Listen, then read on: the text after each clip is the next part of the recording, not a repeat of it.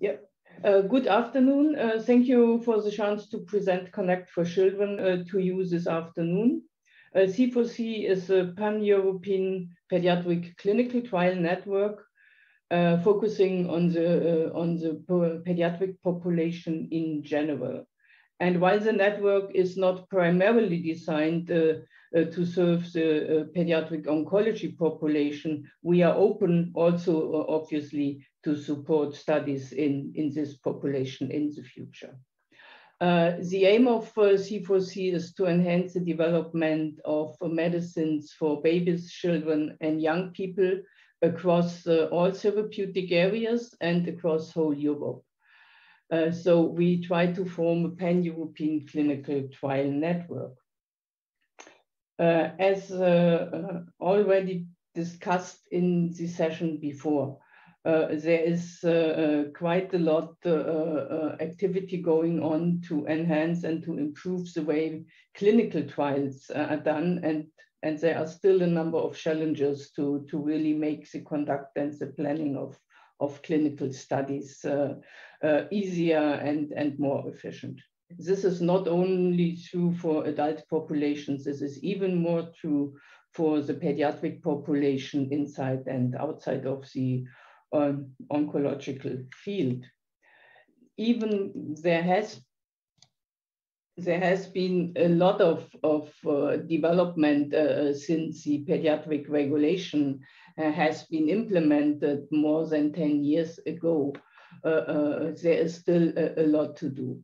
So since the inception and implementation of the pediatric regulation, we see an ever increasing number of pediatric clinical studies and a constant increase of young patients to be included into these trials, which poses a specific challenge here.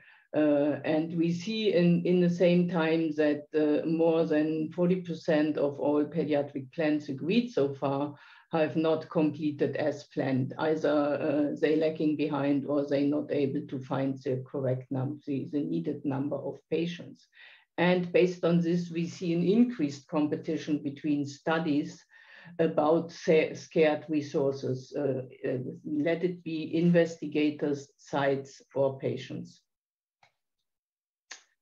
And that comes together with the multifaceted challenge, specifically also in the pediatric world. As said, we see a lack of sufficient trial-ready infrastructure.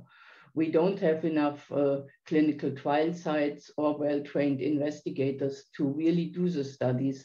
And that is true for all areas of drug development in children.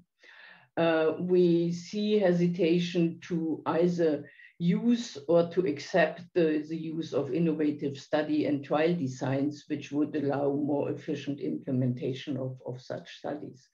And we fight against a small patient population and competing developments very often in the same type of patients.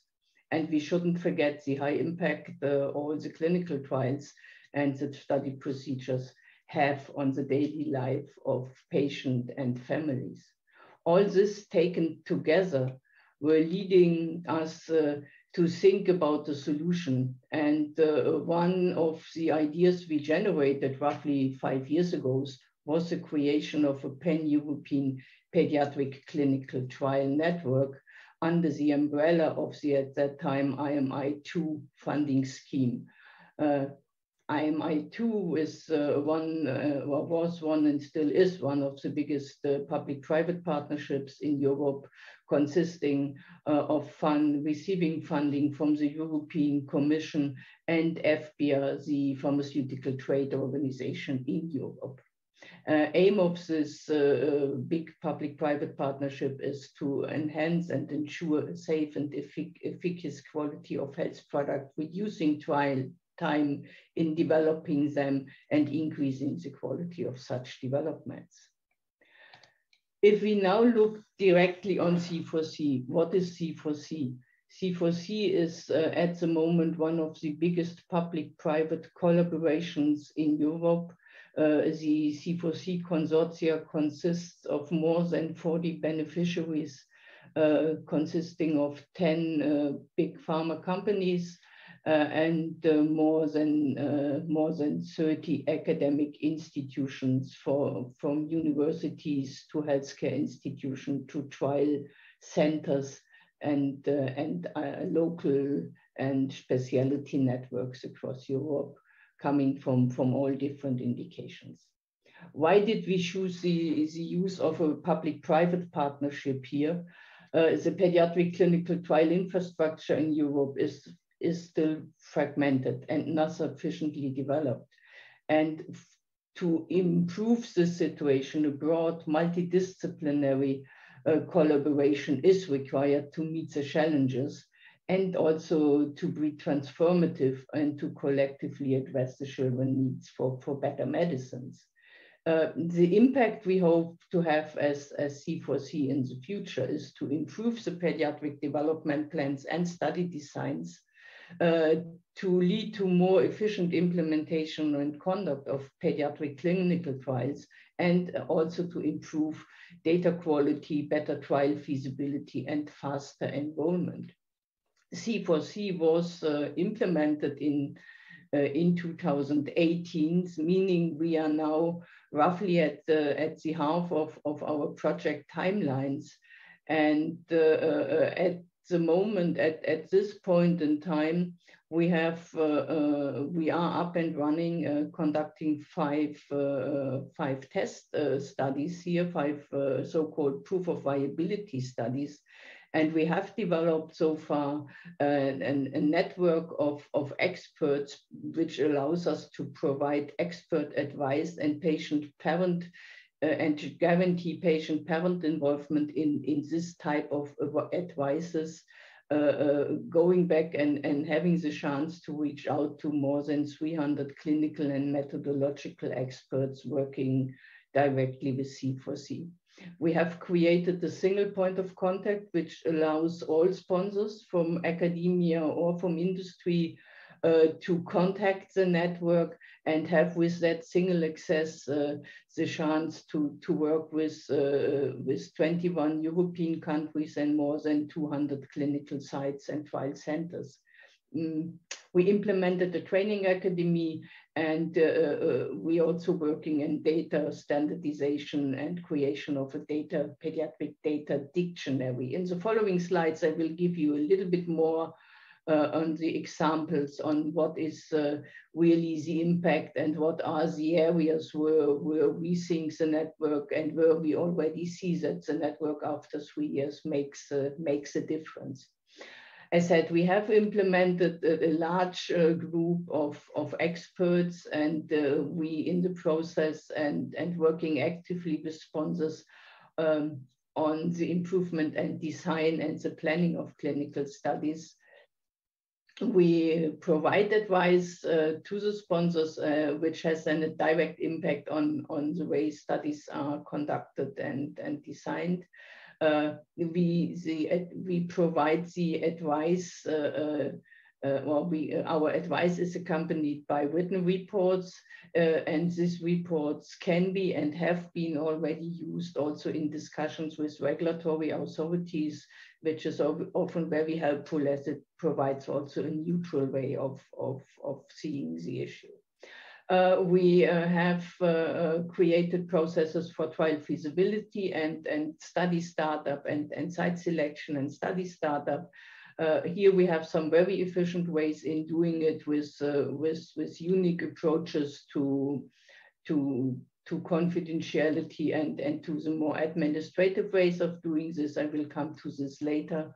We're working with CDIS, one of the clinical data standardization organization in the US, and creating together with them a pediatric data dictionary and a therapeutic area guide, which would be the first one in the area combining all the standardization processes for clinical data in children, meaning really supporting data sharing and interoperability As said, we doing educational efforts, and we have affiliated to us a patient and public involvement team, which really ensures that all our processes not only include children and young people, but they're really designed for their needs.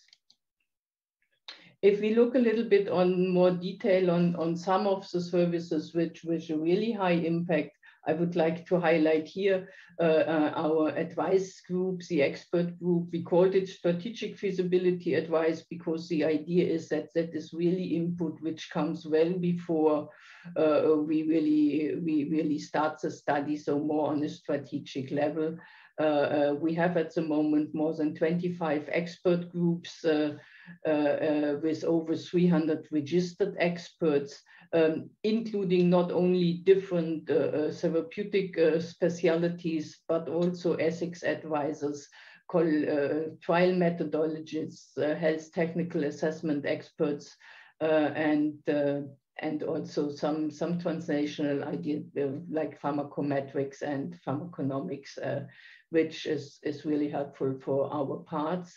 And we have one activity within this advice working stream, which I think you all may be familiar to as you come from the oncology field. We have started to also design and create and implement something like multi-stakeholder meetings. Here we're very grateful for the support of Gilles Vassal and his group at SIOP and the Accelerate colleagues, because we really try to transfer the successful approach of the Accelerate strategy meetings also to the non-oncology world, and to help to really design better strategies for some of the high unmet need areas, or for very crowded areas where we see a lot of development and only small patient numbers. Here again, that is a little bit of the experience over the last 1.5 years. We had 29 requests, and we have conducted this request according to what we have in all different areas. You can see how many different areas we have here. And that is a very successful scheme we see, which really also has an impact on the way these studies are designed. And that is one example here for the first multi-stakeholder meeting we developed. As said, idea behind this very similar to the Accelerate strategy forums. And we have now first experience in going on for a second one in atopic dermatitis early March. If we look now at the cornerstone of the network, really the countries involved and the network for conducting studies, we currently have 19 so-called national hubs serving 21 countries across Europe, providing access to roughly 250 clinical trial sites in these countries. We are currently in discussion with 2 further countries for the inclusion of national networks. If we look behind the pure C4C infrastructure of sites and networks, we are also in close cooperation with 8 European multinational specialty networks, and with 3 global research networks in the US, Canada, and Japan, which allows global interoperability of the future network. I said we have some examples and try to implement processes which allow us faster study startup and more efficient way of working. I have brought here one example of this, which really surprised ourselves also. We have created a very specific process for confidentiality agreements, which allows us now within the network, or which allows a sponsor with a single signature on the sponsor side to cast confidentiality agreements in up to 21 countries and more than 200 sites within very few days and within some weeks, so to say. And this was really amazing. We have tested this now for a number and a range of studies, and we see that with the short timelines we need for the CDA cascade, we were able to identify within 20 working days roughly 100 to 160 sites for different studies here, for different sponsors and different studies, allowing then going in the next step of protocol-specific feasibility and selecting sites here within 2 weeks. This was really in the sense. So in total, we had here 4 to 6 weeks to really come up with a solid base for clinical sites, which is quite ensuring. What we learned from the sponsors and what was very ensuring, that even for large sponsors, C4C was able to offer sites which were not known to the sponsors, to help sponsors to go into countries they haven't used before, especially in the eastern part of Europe. For example, we have sites in Estonia or in the Czech Republic and Poland, and that was very ensuring here that the network works. I mentioned before, we have a group working on data harmonization and standardization. We have internally developed a cross-cutting pediatric data dictionary, allowing unicoding of data in pediatric clinical trials, which is the prerequisite for data sharing and interoperability later on. And we're really proud that the CDIS took on this pediatric data dictionary and is now working with us in a respective therapeutic area guide for children. And with this, we hope we see a long-term effect on what we do and the outcome. We have a training and education platform and C4C Academy in place, which currently already trains all the clinical trial sites and the investigators, both on general questions related to clinical trials, study conduct, quality improvement, but is also able to deliver study-specific training courses and more broader general courses. We currently have a master course in pediatric drug development ongoing with more than 50 participants across the board from academia and from industry. So the expected long-term impact of C4C is really to make the access to new experimental therapies for children in well-designed clinical trials possible also in all parts of Europe, to improve the trial readiness by training and providing needed support for research personnel and the respective clinical trial sites, to improve the efficiency both in execution and in setup of clinical trials, specifically pediatric clinical trials, to improve data quality, and also to enhance the role of clinicians and parent advocates in planning and designing the studies.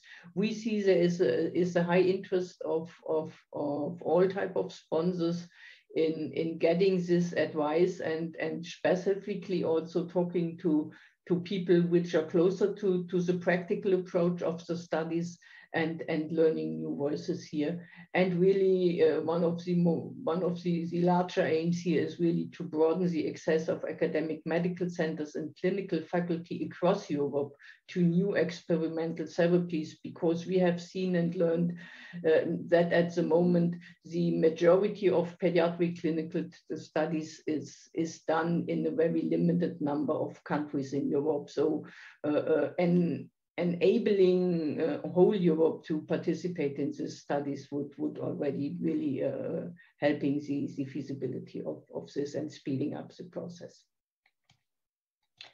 With this, I would like to thank you for listening to me and learning some and being interested in Connect for Children. Connect for Children, as said, this is in the moment still under IMI funding. That means we have limited possibilities to work with the general public, but nevertheless, if you're interested, please see our contact points on this website. Thank you very much.